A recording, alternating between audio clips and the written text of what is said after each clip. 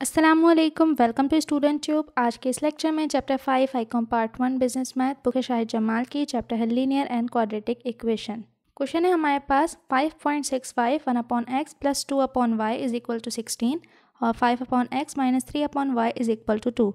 तो सबसे पहले अगर हम कंसिडर करें इसे, यानी कि 1/x को कंसिडर करें x के और 1/y को कंसिडर करें y के, ठीक है। तो यहाँ पर अगर देखें 1/x जो है वो x के कंसीडर किया है हमने और 1/y जो है, अब यहाँ पर कोई वैल्यू भी हो सकती है, ठीक है। 1 हमने इसलिए लगाया कि अपॉन वाली जो x की ये वैल्यू जो है उसको हम x के कंसीडर कर रहे हैं और इसको y के, ठीक है।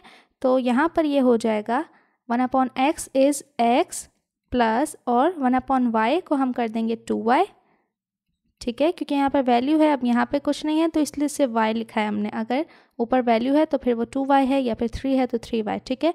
सो x plus 2y is equal to 16 और यहाँ पर 5x minus 3y is equal to 2।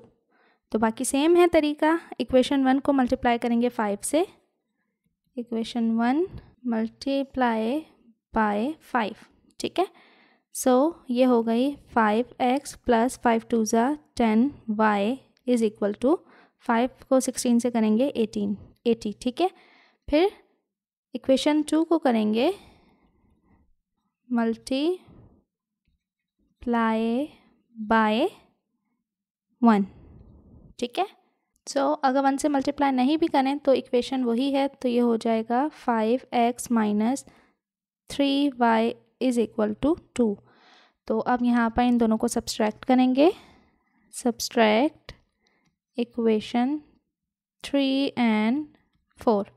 तो ये हो गई हमारे पास 5x plus 10y is equal to 80 और 5x minus 3y is equal to 2, plus minus minus plus, ठीक है।